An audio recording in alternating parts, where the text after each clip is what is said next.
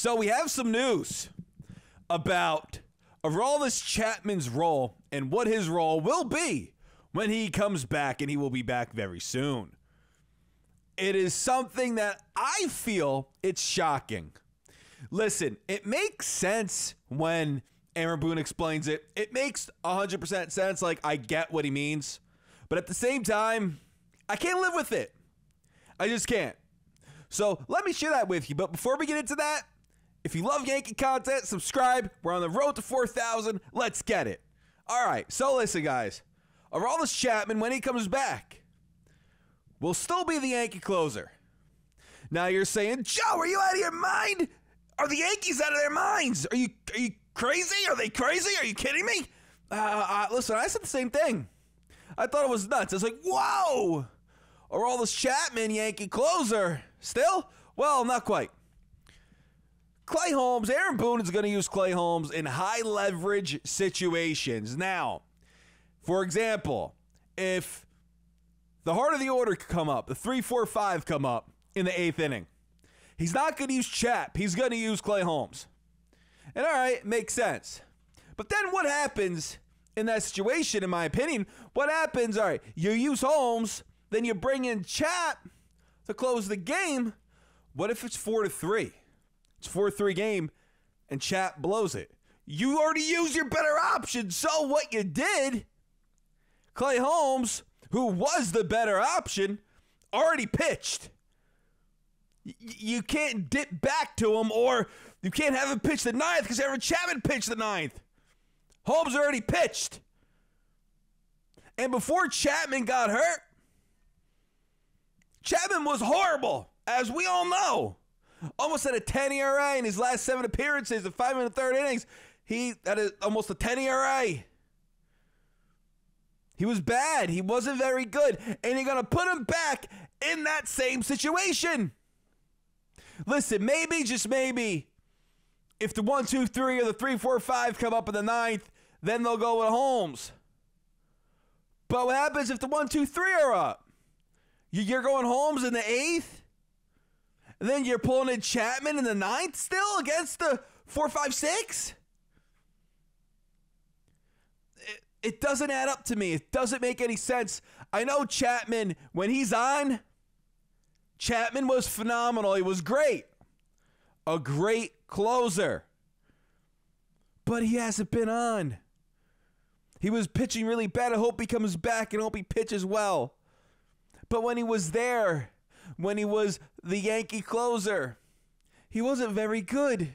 Clay Holmes, 30 straight scoreless innings. 30 scoreless innings. And you're going to tell me that he's going to set up Chapman. I'm curious to see how this works. I'm curious to see if this happens. Listen, when we had a guy named Mariano Rivera, Mariano pitched just because he was so good. Just because he was so good, you want to put him in the 8th inning because the 3, 4, 5 were coming up. You would set him up.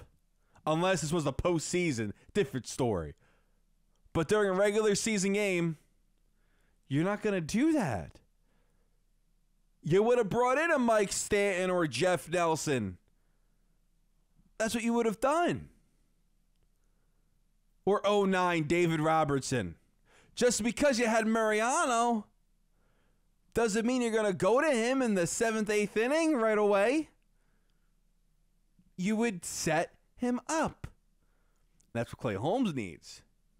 I think this Yankee bullpen is dazzling. It's working. And then you're adding Aroldis Chapman.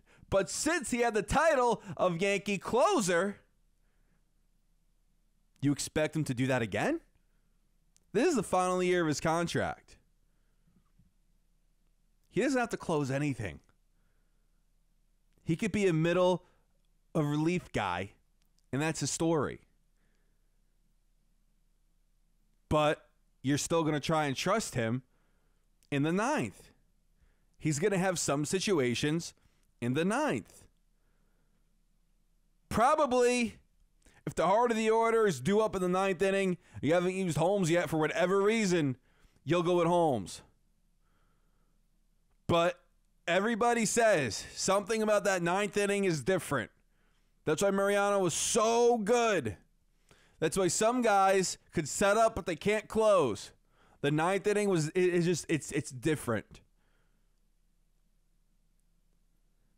We need a guy who could close in the ninth. And Chapman, I don't think he could do it anymore. I just don't. He's looked bad. Listen, if he comes back strong, awesome, because it's another piece in our bullpen, a dominant piece at that. But Clay Holmes has shown you nothing but dominance. He's been dominant. That sinker is disgusting. And you're telling me that he won't be the closer anymore. It's just stupid. It's really dumb. It's really dumb. I don't agree with it.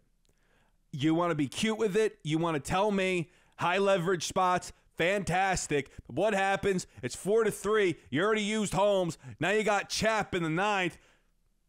You trust him? Let me know what you guys think down in the comments, guys.